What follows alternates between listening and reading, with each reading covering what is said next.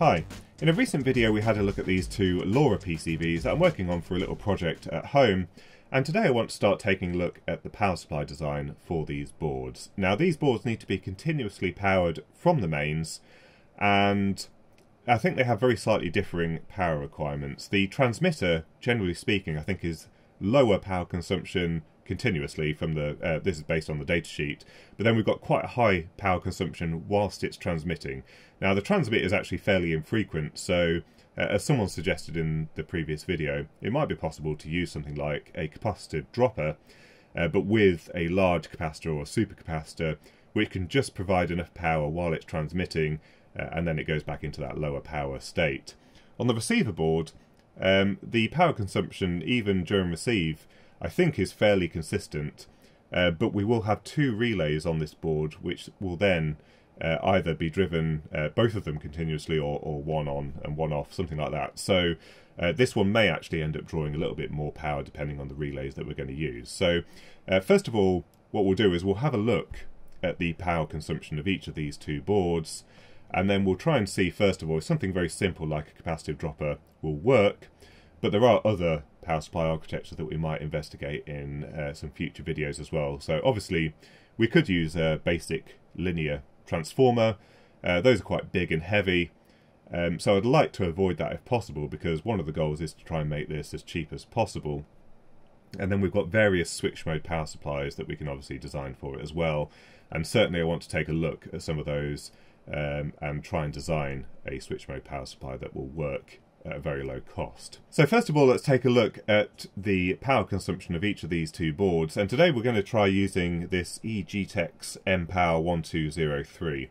Now this was actually sent to me by Banggood a couple of years ago, but it didn't come with any software, and so I wasn't actually able to use it because I wasn't able to find anything for it. Finally I've managed to find the software, but I had to set up a virtual machine. I had to browse some very dodgy Chinese websites and finally managed to download the software onto my PC. This is supposed to be a power supply and power monitor all in one. It allows you to graph currents all the way down to nanoamps. So we'll try this out today, but this is extremely expensive for what it is. I think they were wanting like £400 for this thing, and it doesn't seem particularly high spec, but it looks like it will do the job for what we want to look at today. So here's the software that I was able to find for the power monitor. It's fairly basic in its operation, but we're able to pick an output voltage anywhere from 0.6 to 13 volts. I've just picked 5 volts, which is fine for this PCB. And then we just need to click power on the interface here, and it powers up this PCB. And then when we click run at the bottom here, it puts the current waveform in the waveform window here. And as it's just sitting here basically doing nothing, it's in continuous receive mode, we can see that the average current is, as it says here, about 28.2 milliamps. So we're looking at the receiver. Let's send a packet from the transmitter, and we get a little bit of high intensity current here and then a drop in current. So the peak that we're seeing looks to be about 36 milliamps, something like that. But the overall current consumption has only gone up by about 0.2 milliamps, which is the current that I'm driving these extremely efficient green LEDs at. So if we light up the other green LED, we'll probably see something about 28.6 milliamps. And there we go, the average is just creeping up as this fills the waveform window. Interestingly, like some of these spikes disappear. The density was quite high when both LEDs were off, I thought. Yeah, we see a lot more spiky behaviour here, and then it sort of drops off when both the LEDs are illuminated. But what we're seeing basically is the average current consumption is about 30 milliamps. There are some spikes up to 36 milliamps, and we will also need to be able to take into account the fact that we're going to have two relays on this receiver board. So let's take a look at the transmitter. The transmitter is now connected up and powered up, so let's have a look at the current consumption here. Okay, now interestingly this is a lot calmer. We've got a fairly straight line here, just a little bit of ripple on it, but it's drawing about 24 0.5 milliamps. So let's see what happens if we try and send a packet. and we get quite a big current consumption there. Let's change the scale because we've gone off the scale a little bit there.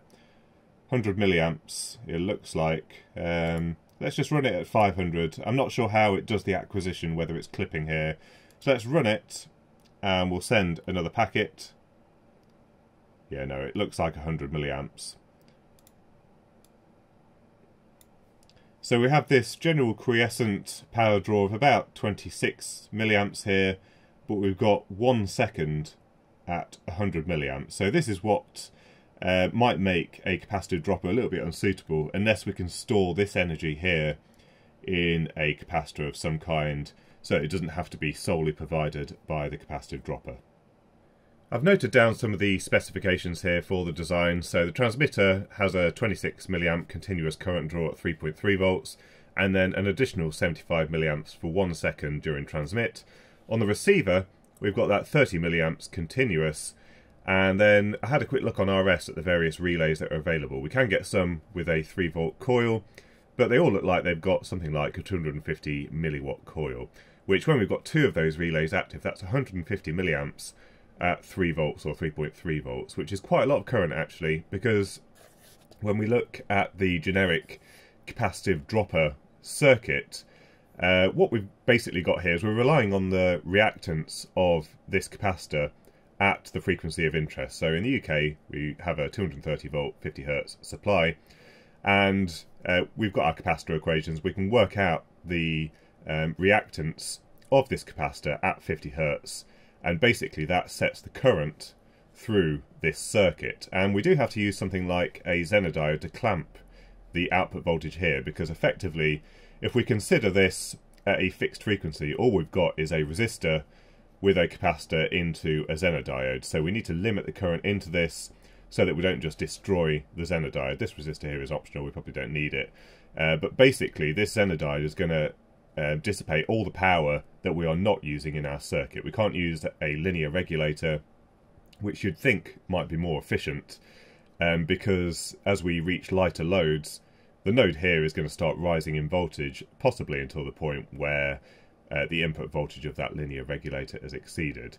Now, one thing we might be able to do, but it starts to defeat the object of using something simple like this. We could probably clamp this quite a bit higher, maybe at 30 volts or something like that, and then use a little buck converter on the output. That would work, but at that point we may as well just look at a buck regulator that can run directly from the mains. I've drawn up the basic circuit here. Now, it didn't have a 3.3 volt Zener in the library. Rather than create a new component, I've just used a 4.7 volt Zener for illustration here.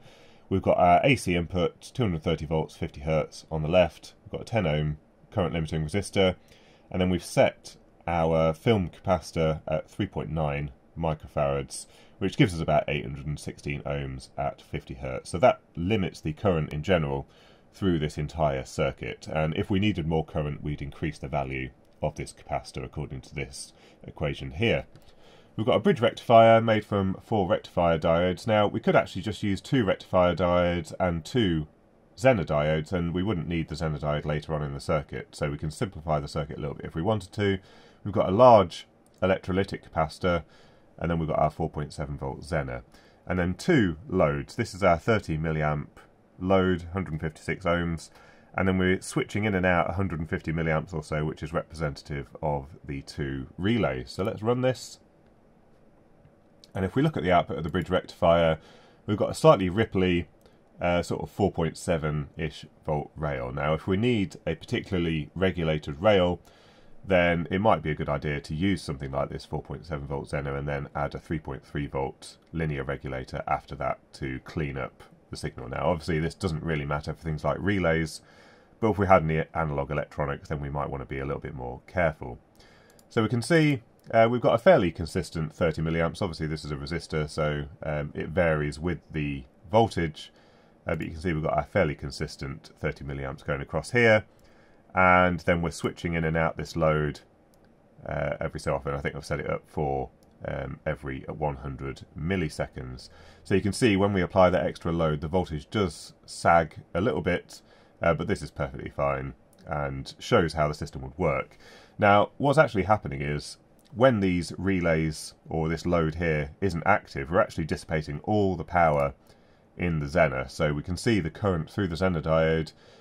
When we haven't got the high load turned on, you can see we're dumping lots of power into that Zener diode, and then when we're driving the relays, the current through it almost drops to nothing because we basically just drop slightly out of regulation. So that's about the best we can do with a capacitive dropper. The problem with it basically is we just are continuously burning about half a watt in this circuit, whether or not we've got the relays on or off. That's possibly not too much of a problem, but the Zener diode obviously is going to get quite hot. It's dissipating half a watt all the time. And when you look at things like PIRs on floodlights and that kind of thing, the Zener diode or this resistor here are always the things that burn up. There's always some evidence of a high temperature on the PCB. So if we can avoid that much power just being burnt continuously, that's obviously preferred. Here's the potential circuit for the transmitter, pretty much the same as before, but with the addition of a 0.47 farad supercapacitor, and that is more than enough to deal with that 100 milliamp burst for 1 second. The problem is we have to charge that capacitor, and every time we use the energy for transmission, then this voltage rail is going to drop and start to increase again once we charge that capacitor. And the trade-off that we have is if we want to charge this capacitor quicker, we have to increase the value of the capacitor here, and that increases the current through the circuit, but once this capacitor is charged, then we have to dump the rest of the power in the Zener. So the penalty for charging up the capacitor and being able to deal with frequent transmissions is that the standby power is going to be higher. So if we look at this at the moment with the pulse generator disconnected, if we look at the 4.7 volt rail, you can see it's actually taking about 80 seconds to reach the 4.7 volts on this node here. And it's only at that point here where we start dissipating power. Now in this case it's only about 15 milliamps, so that's probably about 70 milliwatts or so being burnt up, which is quite acceptable. I could quite happily deal with that. When we connect up the pulse generator and our load, and we run this again, we can see we get this dip in the voltage rail, and this capacitor basically is having to fill in the amount of charge needed for each of those transmissions. So we can see the current through that supercapacitor. We're doing our charging, and then we're rapidly discharging here to do our transmissions. So if we wanted to deal with this a little bit better, we'd obviously increase the value of this. Maybe let's put it to 4.7 microfarads, and we'll reach 4.7 volts significantly quicker, look, in 10 seconds. But the problem is now, once that capacitor is fully charged, we're conducting about 180 milliamps through that Zener diode, so significantly more power. But as you can see, we'd be able to deal with extremely frequent transmissions if we wanted to. Obviously with LoRa, we shouldn't be doing that anyway, because we'll be using up all the bandwidth for other people. But that's the trade-off we have. We have to decide how much current we're going to pass through the Zener diode at the trade-off of how frequent we want to be able to deal with those transmissions and the amount of time it takes to start up. And so here is the PCB that I've drawn up, obviously not optimised for size at this stage, but we've got the AC coming in on the left, our fusible resistor. We've got a couple of different footprints for the film capacitors, because depending on what value capacitor we want to use, sometimes they have a slightly different pin spacing. Then we've got our bridge rectifier arrangement, a capacitor and the supercapacitor at the bottom, and then we've got our Zener diode and our 3.3 volt regulator. So what we're going to do is order this on the PCBWay website, and to do that we go to PCBWay.com, click on Quick Order PCB, and then we can upload the Gerber file. And once it's uploaded, it processes the Gerber file and gives you a preview of what the PCB should look like, just to make sure you've got the right board uploaded and that it looks vaguely correct. And then we've got all the different options here for prototype PCBs. In this particular example, we don't really have any specific requirements. It's only a prototype board that we're playing around with, so the standard green PCB 1.6mm thickness with hot air solder leveled finish is absolutely fine for this, and we should get back some very good quality PCBs. I think I probably will check the do not add the PCB identification number. It's $1.50, and that gets rid of the number that they sometimes print on the PCBs for when it's been panelized, so they can identify which board is which on the master panel. So that's all there is on the prototype board. So we can click save to cart, and then we can pick our various delivery options, and there are various options available. Depending on the price, you might be able to select the DDP option, which prepays the duty, so when it gets imported you definitely don't have anything extra to pay. In this case, because it's a very low cost board, there shouldn't be any customs duties anyway. We should get tax added at the checkout. Now, if we did have a PCB with some additional requirements like RF tracers and that kind of stuff, then we might want to select advanced PCBs. There isn't the option here to upload your Gerber file directly. You put the size and the details in, and then later on in the checkout you add the Gerber file and then it gets checked. But this gives you some additional options like the board spec. We can also pick different PCB materials if needed for RF applications, that kind of stuff, or higher temperature applications. And we've got a whole bunch of extra options, all the way up to 60 layer PCBs. And you can see we've got some additional colours of PCBs. So that's a good option if you have a slightly higher requirement PCB. So we're going to order these boards, and when they arrive, hopefully next week, we're going to build these up. So I hope you enjoyed the video. Don't forget to visit PCBWay if you're thinking about getting some boards made. A big thank you to my Patreon supporters, and until next time, thanks for watching.